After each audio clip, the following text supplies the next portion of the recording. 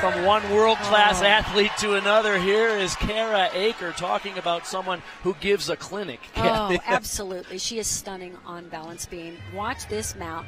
Just leaps into this routine. Literally leaps. Very difficult.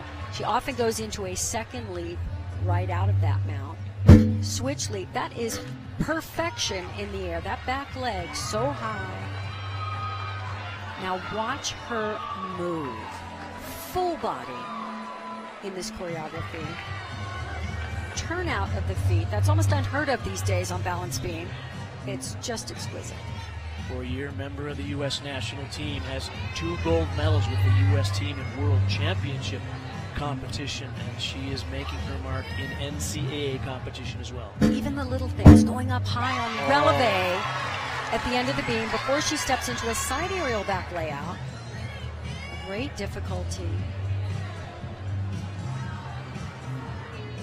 And the performance quality. Last 3 scores for Utah on beam have all been 9.875s.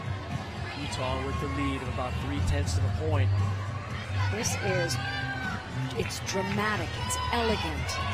I just love this routine and the way she performs it. New dismount for her.